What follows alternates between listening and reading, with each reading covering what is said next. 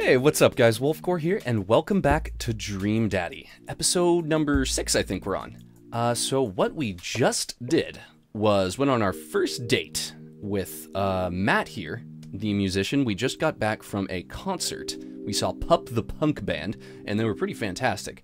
All things considered, other than my initial joke when we met for the date, that was not well received. Things are going great. I like Matt. He seems to like me. He asked me out to dinner, and here we are. So let's just hop right into it. Matt and I walk to a tiny little diner with a cute neon sign. We tear into some bacon and eggs in a corner. Hey! So there I am in the pit trying to explain to the face tattoo guy that I didn't mean to elbow him in the face tattoo, but he's already seeing red. Not from the tattoo, which coincidentally was red. He's lumbering toward me, and there's nowhere to go. It's the end for me, right? Then out of nowhere, I get this idea. I just lean back and spread my arms, and just like that, I'm crowd surfing away from him in slow motion. You should have seen the look on his face. He's a genius. An adorable genius. Hey! Bought him a beer afterwards, and we were cool. We still follow each other on social media. He has beautiful kids. Glad you guys worked it out. Yeah, man. Just goes to show. You think punk's not dead. It just drives a minivan and has to hire a babysitter. So how did you get to see all of these amazing concerts? Oh, I used to tour in a band. We were small, but it got us to travel all around the States. Whoa. Oh. Yeah, I mean, we were poor and we had to scrape a lot together just to survive, but I wouldn't trade those experiences for anything. Dude. But yeah, that's how I knew a bunch of those people at the show. Music like this builds an amazing community, especially in a town like this. Just a lot of positive energy and good vibes. I got that feeling. Plenty of friendly people, especially that Pablo. Hey! Oh man, everybody loves Pablo. His mom's been raising him on her own, and you can tell that it's been tough on both of them. I know he looks up to me, so I try to help him out whenever I can. That's really nice of you. Oh. Thanks. Us single parents just really have to look out for each other. How's Carmencetta? She says she wants to learn the drums. Oh boy. Hey! It'll be loud and I'll need to take a lot of aspirin, but I'll manage. Can't really blame her. I'm suddenly very grateful that all of my daughter's hobbies are super quiet. Photography, collaging, whatever it is that she does on the internet. Thanks, Amanda. I'm trying to be supportive of Carmencetta's rebellious phase, but I guess that kind of defeats the purpose of it, doesn't it? I think it would be a good daddy-daughter activity to find something to rebel against together. Hey! Like what? Consumerism? Why do we gotta get up early the day after Thanksgiving and line up to buy things? Why can't we, like, share things? Comrade, you're speaking of dangerous things here. He and I laugh. We keep digging into our big plates of greasy dinner food. The breakfast I ordered for dinner is absolutely hitting the spot. Man. Hey! Being a single dad is rough sometimes. It's lonely feeling. I understand that all too well. I mean, at least we have the rest of the dads to talk to. Hey, Yeah, I don't know. I get really nervous sometimes talking to people. Matt gets nervous talking to people, but he's so cool. Me too. I never really consider myself an extrovert and never really consider myself an introvert. I'm just uncomfortable in every situation always. Hey! Ah, you're fine. You're actually really easy to talk to, you know that? I smile. Matt and I spend the rest of the night trading daughter stories. Turns out our kids are a lot alike. We finish up our late night dinners and head out. We walk back to the cul-de-sac, back to our respective houses. Tonight was a blast, man. Loved it. Although I'm probably gonna feel it in my knees in the morning. Yeah, you and me both. I don't usually like going to these things alone. It was really cool to have you here with me. I'm glad. Alright, I'm calling it quits for the night. Stay cool, man. He called me cool. Matt called me cool. Oh, that does feel cool. I walk into the house with my heart in my throat. Amanda pops her head out from her room. Hey, Pops. How was the show? Matt thinks I'm cool. You don't say. Manda Panda. Matt thinks I'm cool. Blind leading the blind, huh? Wow, I just got dunked on by my own child. Unbelievable. Alright, I'm hitting the hay pops. I'll see you in the pit. Night, kiddo. Date complete. Alright. bad boy. Whoa, we got a Yeah, lot of it's points. just out of Rank tune, C. the whole set. Oh man, I thought I did better than a C, but okay. Awesome. Well, family vacation, cell phone holster, cool, scout, coffin. I don't understand what all these graphs and bars mean. Oh, and we got King of Carrot Flowers, the achievement. While I'm doing my afternoon word jumble, I hear the mail truck pull through the cul-de-sac. I wonder if we got any coupons today. Coupons. Don't get excited for coupons. The nice mail person slides a couple letters in a large yellow envelope through the slot. It takes a couple of tries for them to get it in. Hey, my coupons. I take a closer look at the large yellow envelope. I lightly knock on Amanda's door. She probably has headphones on. Amanda! She yells through the door. What? I have something for you. I'm kind of busy right now. Can you come back later? Okay. Just thought you'd want this big old yellow envelope we got from the HIA. Yeah. Immediately, Amanda pushes through her. Immediately, Amanda pushes her door open. Horn Institute for the Arts. I mean, if you're busy, I can come back. Father, please. I hand her the envelope, which she tears open with her teeth. That's probably bad for your teeth. She doesn't seem to hear me and spits out a piece of envelope. She pulls out a letter and unfolds it. And? The suspense is killing me. This is her dream school. Amanda's face is unreadable. I can't believe this. Oh, honey, it's okay if you didn't. I got in! Hell yes! Yes! Yes! Okay. Oh, I got in. Amanda tosses the letter aside and gives me a big hug. Congrats, sweetie. That's amazing. I'm so proud of you. She pulls away and looks at the letter again. Oh my god, I really can't believe I got in. Well, of course you got in. You're a great student. You nailed that interview, and your photography is incredible. Wait, Dad? I know this one's really expensive, and it's so far away. I think for a moment. HIA was one of the more expensive schools that Amanda applied to, but I know she's had her heart set on it for the longest time. It'll be tough, but we're gonna make it work. Really? Of course! Amanda hugs me again. Thanks, Dad. Okay, sweetie, we're celebrating tonight. Dinner, your choice. Whatever you want. Wherever? Amanda and I walk along the bayside, tearing into our foil-wrapped burritos from a nearby food truck. Oh, I want a burrito now. You could have chosen anywhere in Maple Bay. Cost was not a determining factor. Please, Dad, you know I'm a simple gal. Just give me a burrito with a view. I can't say I'm mad. Amanda and I sit on a patch of grass and watch ships sail lazily through the bay. And the dorms are right near a bunch of cafes, and there are all these galleries nearby, and there's a discount if you bring your student ID. And Amanda, slow down, you're gonna choke on your burrito. I know, I'm just excited. I didn't mention that students got their own studio space once they're seniors, and we get all the professional photo editing software for free. That's actually super cool. That kind of makes me want to go to art school. I actually started going to art school, never finished. It's nice to see you, Amanda, so enthusiastic about HIA, but I wish she wouldn't do it between bites of her burrito. Oops, oh no, I hit the space bar. Oh, curses, I'll never know. I wonder who my roommate's gonna be. You take a survey online and they match you with somebody with a similar major and interests. I bet we're gonna be best friends. Craig and I were a good roommate can be a lifelong friend. But don't even get me started on bad roommates. Oh no, I'm just kidding. We didn't have any bad roommates. Our only other roommate was a puppy that Craig brought home one night.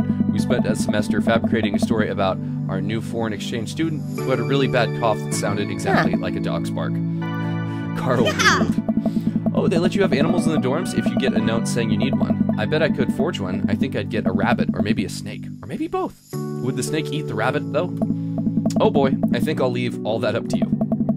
She's so excited. I don't want to disappoint her, but I need to be real for a second. So you know, I had that talk with Mr. Vega. He didn't tell you about the dumpster fire, did he? What? No? I don't want to put a damper on the good news, but I need you to knock it out of the park these last few months of school, okay? If you really want to go to Horns, we need that scholarship money. I know you can do it. Okay, I promise I'll try harder. I pat her on the back.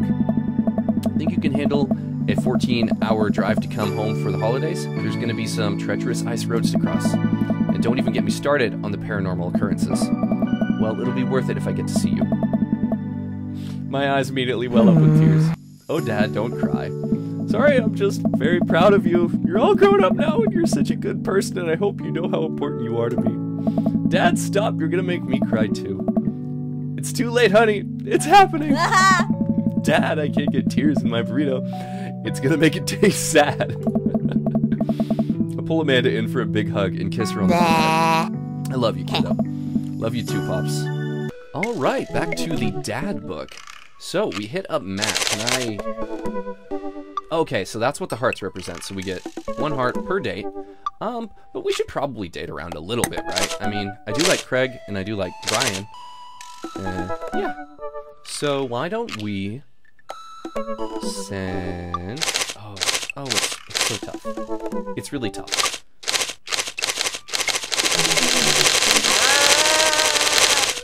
Craig, okay. Let's message him. I wonder what Craig's up to today. I navigate to Craig's dad book page and type out a message. Hey, bro, or should I say neighbor, let's catch up like old times. A couple moments pass before I hear a ding on the computer. It's a message from Craig. That was quick. Bro, my man, let's definitely hang soon. Might be a little different from our old weekend-long benders, but it'll still be fun. I think for a moment, this could be a fun opportunity to see my old buddy in his new element. We exchange a couple more messages, and he logs off to prep for the game. I should see if Amanda wants to join me. I walk over to Amanda's room and knock on the door. Yo, Amanda Panda. I open the door and find Amanda sitting cross-legged on the floor, surrounded by magazines and newspaper clippings. She seems to be making some sort of art piece. What you working on? Just a collage for class. We're supposed to make a piece that represents our goals for the future. I take a closer look at her collage. That's a lot of dogs. It's mostly dogs, yeah. Did you need something? Craig invited us to a softball game. Want to go? Remember that one time you signed me up for softball and you bought me all the gear and then you took me to the first game and then someone hit a ball toward me and I just ran off of the field crying? And then you hid in the dugout and would scream if I tried to pick you up? Yes. Yeah. Burned into my memory, matter of fact. I was afraid of baseballs. I thought you were a gigantic sentient softball. I thought... Oh. So does that mean you don't want to go? Amanda gets up and looks me dead in the eye, determined. I'm finally ready to face my fears. Head on. Let's do this. Hell yeah, Amanda. Hell yeah. Amanda and I make this short drive out to the local softball field for a kids' softball game. It's pretty packed. We clamber up the bleachers and take our seats on the top row. I don't see Craig anywhere. So, when do the kids start crying and running off the field? You know that your relationship with softball is different from everybody else's relationship with softball, right? Okay, but if I don't see some kid crying, I'm going to be pretty disappointed. For nostalgia's purpose, of course, not because I take joy out of children fighting for my amusement. Definitely not that. The game starts and the kids run out onto the field. I see Craig by the dugout with a clipboard. He has River strapped to his chest, as per usual. There's a guy in a pancake costume doing jumping jacks across the field. I guess that's the mascot. The Fighting Pancakes? Okay, I'm not going to judge. I like pancakes. Reading the kids' brightly colored jerseys, I see that it's the Maple Bay Flapjacks. Against the Pinewood Ocelots. Go Flapjacks. Oh, man. Choke up on the bat, Miranda. Yeah, Miranda, square up. How much do you know about softball? Enough to know that the balls are relatively hard despite their name. But yelling is fun. Give it a shot. It's cathartic. Keep your eye on the ball. What's important is that you're having fun. What are you willing to sacrifice to win? What's important is that you're having fun. Go friendship and kindness. Dad, could you kick it up a notch? Maybe throw some spice on that papaya. Sure thing, honey. I believe in you, Miranda! We watch a couple innings of softball. They aren't ready for the major leagues yet, but Craig's training has his team pretty well. It seems like he's really good with the kids. Keg Stand Craig is good with children. Whoa. It's amazing how hard they're hitting the ball and how no one has run off the field crying yet. Amanda, dear, you have to let it go. Let what go? I'm perfectly fine. The opposing team is up at bat. They hit a fly ball out into center field. The tiny little girl tries to get under the ball, but it misses her glove and hits her straight in the forehead. Uh-oh. See? It's a completely justifiable fear. The girl plops down on the grass and starts crying. Craig makes a beeline to her, checking her forehead and comforting her until her parents arrive. He carries her off of the field as she sobs. Oh. Man, it's strange to think about how this was the guy who once flipped off of a roof and into a pool while shotgunning a beer. He's so responsible now. Oh, that was backflipped. Backflipped. The game resumes after the girl calms down a bit. Now we watch a couple more innings. Craig's team is crushing the other team in the 9th inning. The Ocelots seem to have given up by this point. I see one off-fielder eating fistfuls of grass. A batter on the other team knocks a foul ball into the stands. I follow the trajectory and... oh no, it's coming right for me. Oh no, no, no, no, no, no, no. I close my eyes and brace for impact.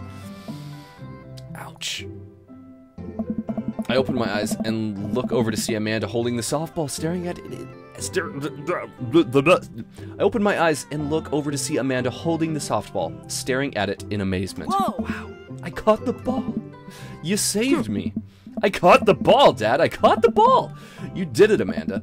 I faced my fears. I defeated the softball. I can do anything. Amanda and I share a big hug. It's a tender moment that I don't think anyone else watching really understood. I'm proud of you, kiddo. The game ends, and Craig's team are declared the victors. We sit patiently as the girls line up to shake hands. Great job, everyone. We walk over to the dugout to congratulate Craig, who's talking with some of the parents. Craig, great work, man. Thanks. We've been working hard all season, and it's great to see it paying off. I'm so proud of all my girls. Speaking of which, have you met Briar and Hazel? No, I haven't. Hi, Briar and Hazel. Hello.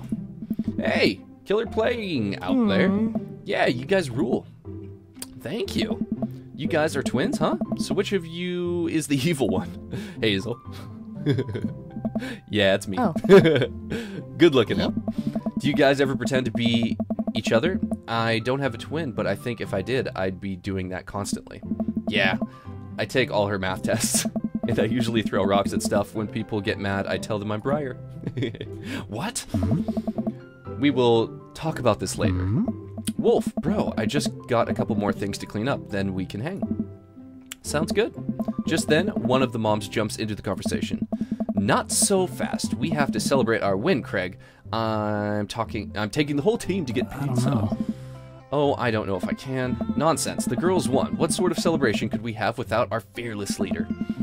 She lays her hand on his shoulder and gives him goo-goo eyes. Man, this mom is laying it on thick. Amanda and I share a look. All right. Is it cool if my bro comes along? The mom looks slightly put out, but covers it up with a smile. Of course. Janet, freaking getting in the way of my date. Where are we going? Thirsty's Pizza? What? What? That's a real place? Apparently it is. Well, I think that's a good stopping point. Why don't we find out in the next episode how our date with bro Craig goes. But yeah, I want to thank you guys all so much for watching. I really, really do appreciate it. I love your faces so much. Beardheart, like the video if you haven't yet. I would really appreciate it. Subscribe if you haven't yet. I would love to have you. And I'll see you guys next time with some more Dream Daddy.